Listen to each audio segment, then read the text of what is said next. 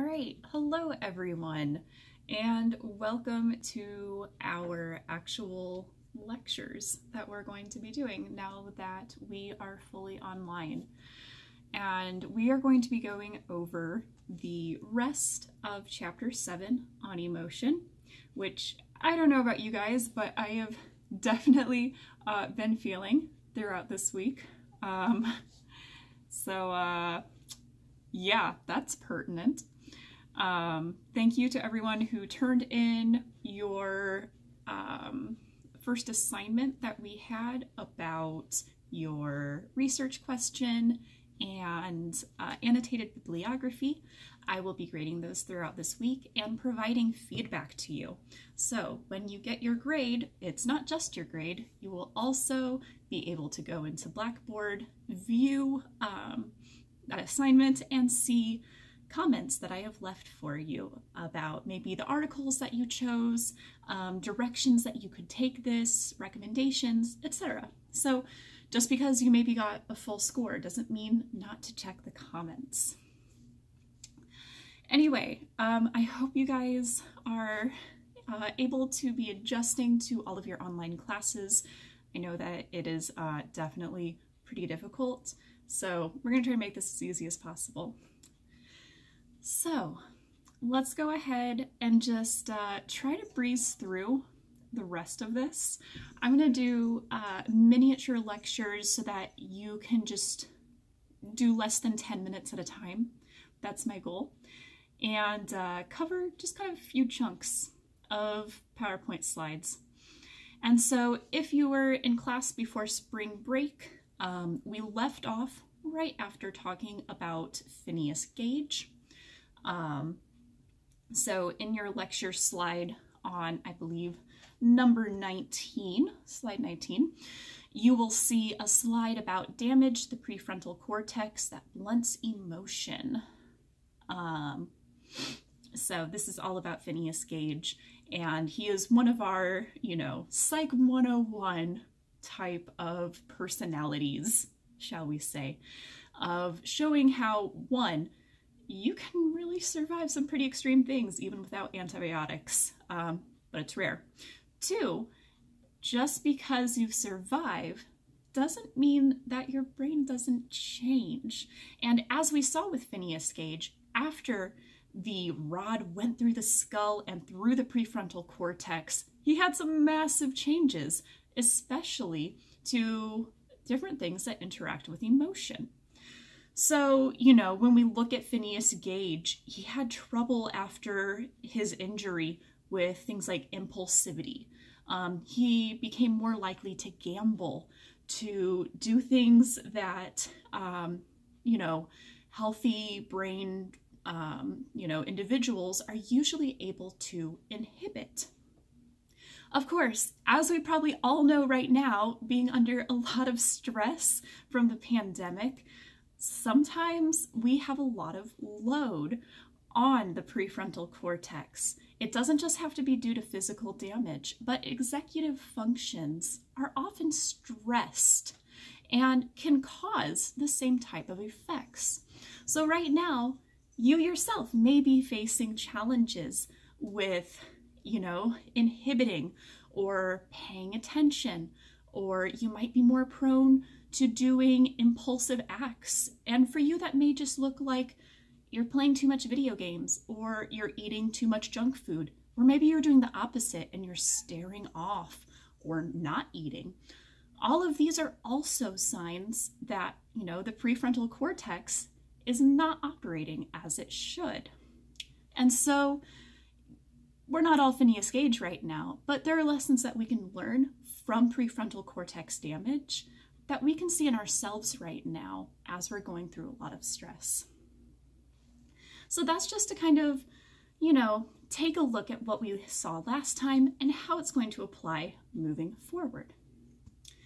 So as we move on to the next slides about decision-making and prefrontal cortex damage, you're going to see a slide that talks about the Iowa gambling task. If any of you have Miss McMullen for instructor or Dr. Tony Buchanan, then you probably have heard about this or the Wisconsin card sorting task. these tasks are really great for looking at inhibition or lack thereof. So basically, a participant discovers that there are payoffs by trial and error. And they're trying to choose the best strategy while playing this game with these different cards. And there are different cards, like in the example on our slide, C and D, that actually have the best payoff. But you have to be able to think about long-term versus short-term rewards.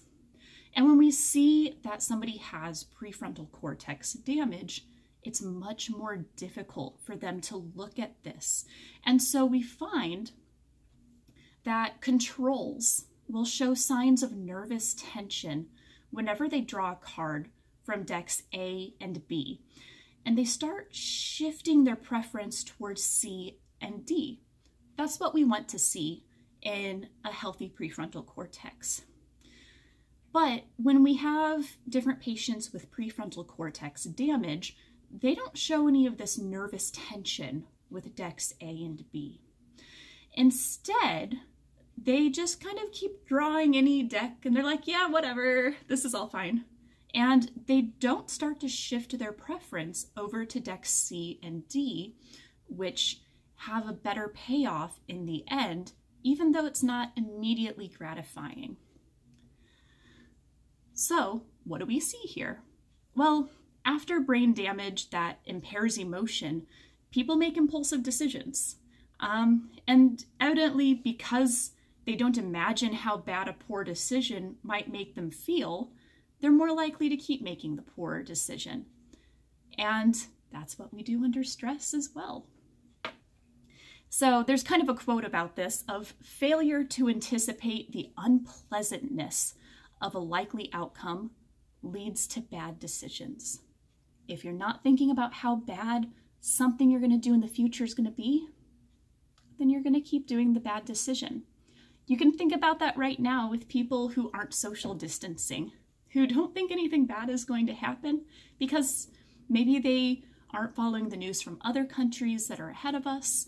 And so they're like, whatever, going to the beach. My little cousin went to the beach for her spring break. I'm still fired up about it. But if you're not thinking about the unpleasantness of the future, then you'll continue to make the bad decision. So another example of this is a person with prefrontal cortex damage is, say, in a situation of a car skidding on ice. And would they do what they've been taught and fear emotion? Would it impact this? This is something to kind of think about. How would somebody with that type of damage react in that situation? So if you move on to our next slide, where it shows amygdala damage and how it impairs the ability to feel fear, we kind of see how fear has an impact on our decision making. Fear is necessary. We need to have fear to protect ourselves.